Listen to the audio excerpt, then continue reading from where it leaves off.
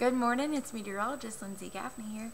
So we woke up to some storms this morning. I know I did, with some lightning and thunder. It left just a bit of rain, not too heavy of a downpour in our central southern counties, and we're continuing on.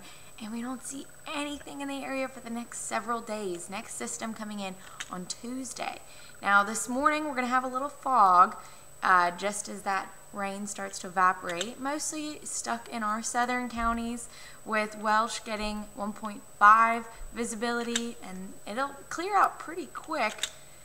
And then we're going to have some wind gusts gusting 25 to 30 miles per hour coming from the north. It's going to continue on and push over 31 miles per hour.